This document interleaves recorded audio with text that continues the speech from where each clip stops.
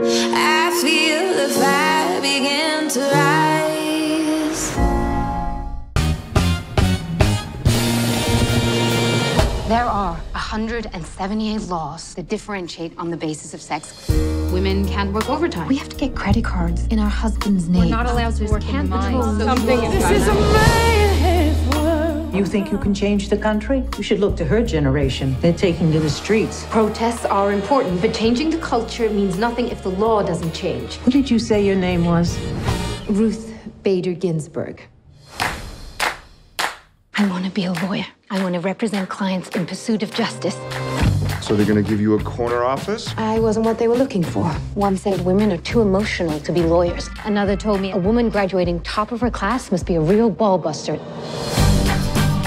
I worked hard. I did everything I was supposed to, and I excelled. Martin Ginsburg will be signing all of our checks someday. You're a smart girl, Ruthie. You married a star. If the law differentiates on the basis of sex, then how will women and men ever become equals? I don't read tax court cases. Read this one.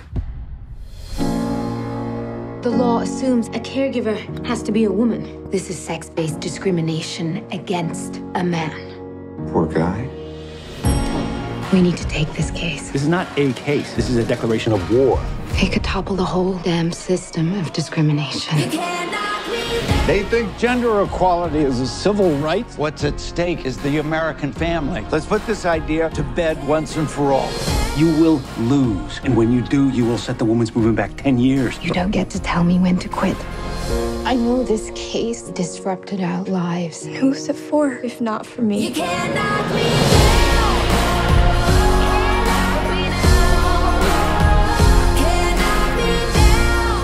You've been ready for this your whole life. So go in there and let the judges see the Ruth Ginsburg I know. We're not asking you to change the country. That's already happened without any court's permission.